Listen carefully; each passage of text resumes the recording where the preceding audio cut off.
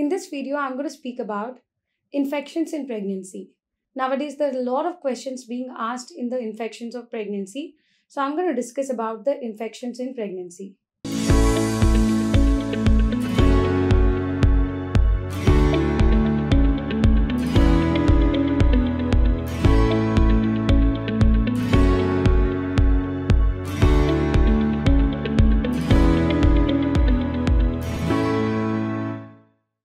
So we have bacterial infections as well as viral infections which can happen in the pregnancy. So in bacterial infection, we have group B streptococcal infection. Group B streptococcal infection. So this mainly causes neonatal meningitis. So the organism in the group B streptococcal infection is Streptococcus agalactiaceae, right? So it's very important to screen and manage for the group B streptococcus. For screening, all pregnant women, earlier we used to take for screening swab only those patients who has to come to us with preterm labor. But now we are doing screening for all pregnant women who are at 37 weeks. We are taking a high vaginal swab for group B streptococcus. Earlier, this is as per the Williams. Earlier, so the CDC recommends intrapartum antibiotic prophylaxis for preterm labor before 37 weeks of gestation, duration of rupture of membranes longer than 18 hours, and intrapartum temperature greater than 100 Fahrenheit. So the CDC recommends intrapartum antimicrobial prophylaxis for preterm labor before 37 weeks, duration of ruptured membranes longer than 18 hours, and intrapartum temperature greater than 100.0 Fahrenheit. But now all pregnant women at 37 weeks, we are taking high vaginal swab for group B streptococcus.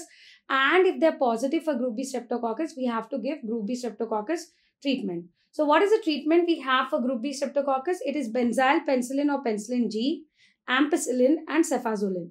Benzyl penicillin or penicillin G, ampicillin or cefazolin. So that's about the group B streptococcus. So this group B streptococcus mainly causes the neonatal sepsis or neonatal meningitis. That is why if they're positive for it, you have to treat them so that, and again, it is mainly transmitted during delivery. So that is why you have to give either ampicillin or benzyl penicillin at the onset of labor, right? Next, coming to the syphilis. Syphilis is a serological test. We mainly do VDRL. We can also do fluorescent treponemal antibody absorption test or treponemal pallidum microhemagglutination test, which are specific. But commonly what we do is VDRL, right? So if mother has syphilis, the primary or secondary syphilis, which is less than 1 year duration, you have to give benzathine penicillin 2.4 million units intramuscularly single dose. So if you have a patient with primary or secondary syphilis, mother having primary or secondary syphilis, less than 1 year duration, you have to give benzathine penicillin 2.4 million units intramuscularly single dose. So when duration is more than 1 year, you have to give benzathine penicillin 2.5 million units intramuscular weekly for 3 doses. Weekly for 3 doses, right? For baby, infected baby with positive serology reaction, you have to isolate with mother and you have to administer IM of aqueous procaine penicillin G 50,000 units per kg body weight for 10 days. For baby, you have to give IM administration of procaine penicillin, aqueous procaine penicillin G 50,000 units per kg body weight for 10 days. Okay, that's about the syphilis, right? Next, coming to the UTI, can also lead to preterm labor and if untreated, it can go into pyelonephritis.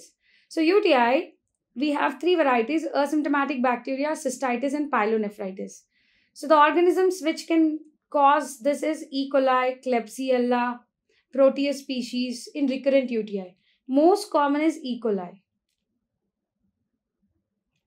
Asymptomatic bacteria is patient has no symptoms but more than 1 lakh organisms seen in the urine.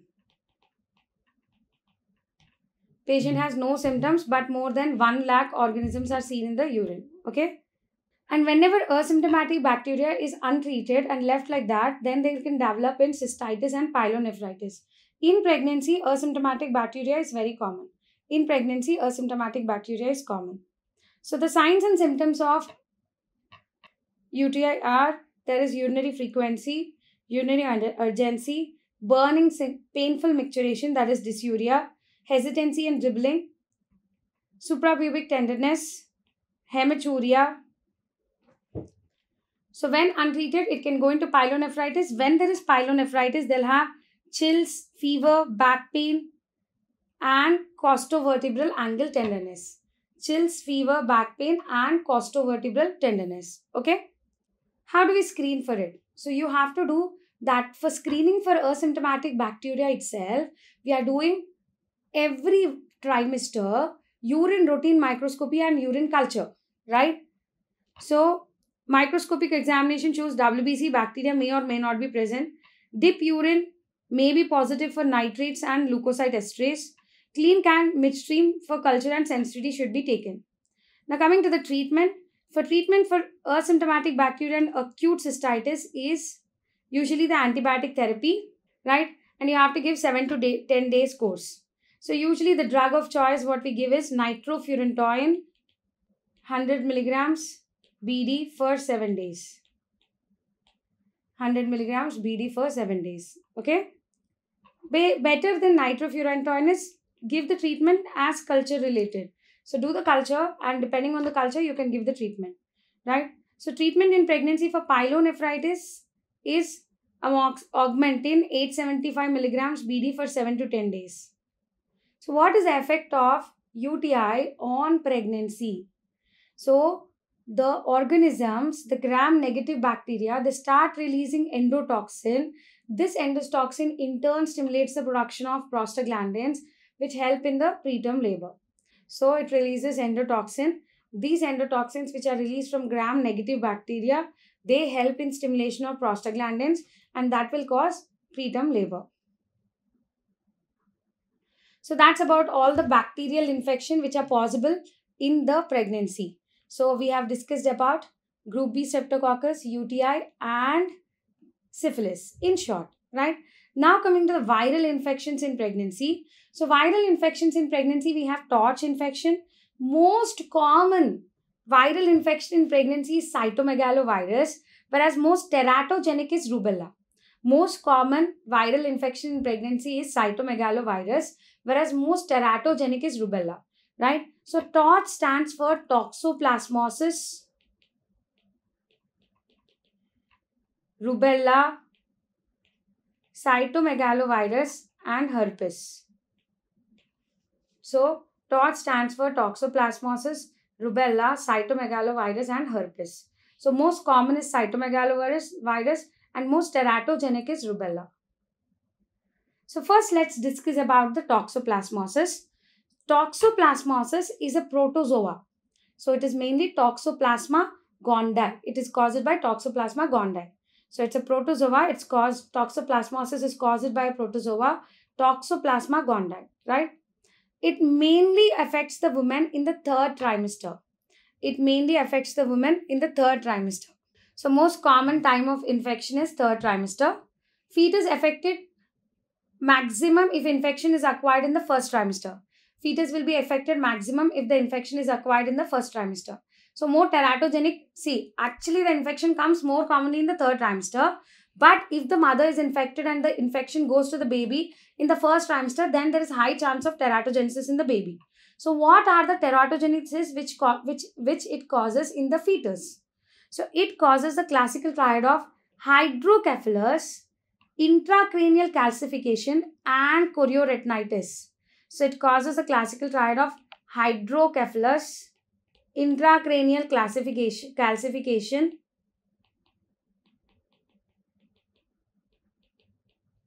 and chorioretinitis. So it causes the classical triad of hydrocephalus, intracranial calcification and chorioretinitis. So apart from that, what are the common manifestations which we'll see in the baby.